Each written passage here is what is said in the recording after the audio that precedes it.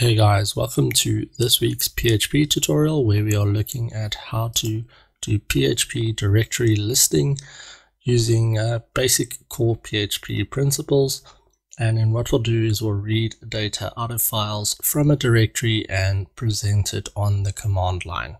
So you can use this for building basic scripts for processing data within directories, resizing images, whatever you need to do. But if you need to get the list of files in a directory, this is what you would do.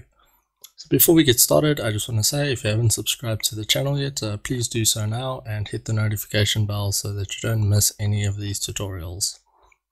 So here's what I've done. I've created a basic PHP directory listing folder here. I've created a test directory with two files, one which is test1.txt with the content test1 and the content test2 in test2.txt. Then I created a listing.php file which is currently blank. We'll start writing the code so that we can get this data out of these two files out of this directory, and then you'll be able to just print it on the command line for now. So here's how we get started. We'll start off with the opening tags. And I'm going to show you two ways of doing this. So the first one is using something called scan directory. You can then go and do test directory as your parameter. And just to see what this looks like, we're going to do a print R of the files like this. And let's run this PHP script. So you'll see that it has dot, double dot, and it's got our two files that we want. So the dot is for that current directory and double dot is for the parent. So we want to basically exclude these two because we don't want to read them. We just want to read these two files. So to do that, we'll do something like this. So we'll just loop over the files by saying for each file as files as file, like that. Then we'll basically do an if condition. So if the file is either a dot or a double dot, then we will just skip over it by using continue.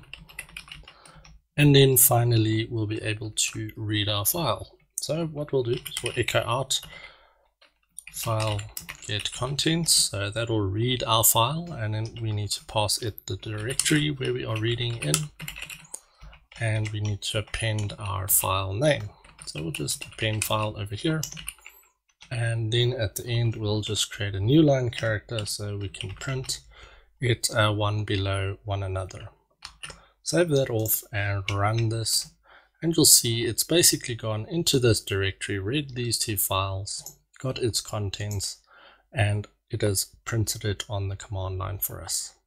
So like this, you can actually then go and process files and do all sorts of things in entire directories, making PHP quite useful to take data sets that are in a folder and then being able to do some processing on them.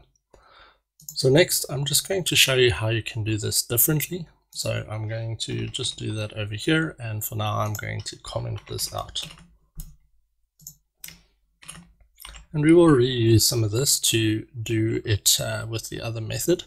So what we need here is a handle. So a handle will basically go ahead and open a directory like this.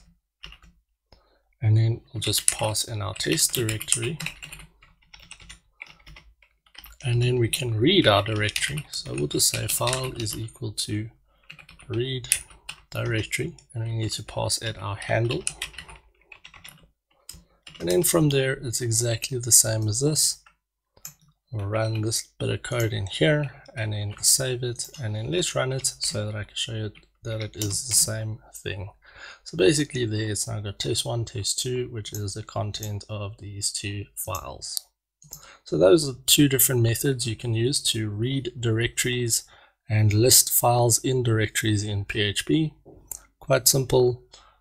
So guys, basically that's the end of this tutorial. I hope you liked it. If you did, please like below, and if you have any questions, feel free to ask in the comments section as well. Thanks again for watching, and I will see you in the next video.